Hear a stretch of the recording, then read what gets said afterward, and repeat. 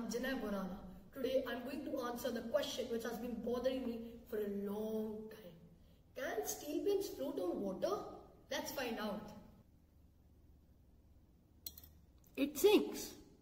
Wait, let me try. This time I will place the pen gently and uniformly using a tissue paper.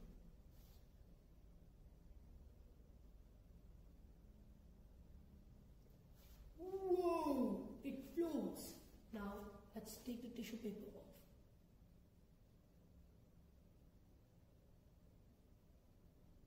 It still floats. But how is this even possible?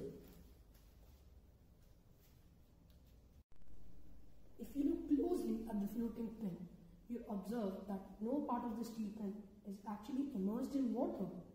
In fact, the surface of the water is having a depression at the location of the pen due to its weight.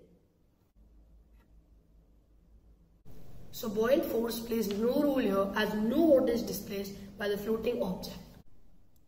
The surface of the water is behaving just like a stretched membrane. Thus, by placing the pen uniformly and very gently on the water surface, the pressure due to the weight of the pen is drastically reduced and is not sufficient to rupture the water surface. Thus, the steel pen floats. What will happen if I put a drop of detergent into this beaker?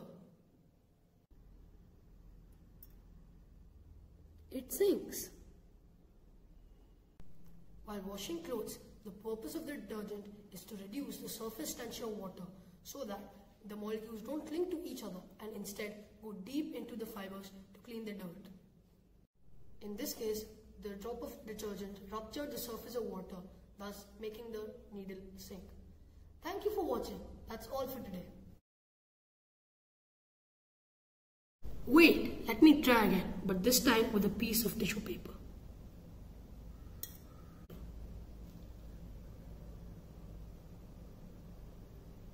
Oops.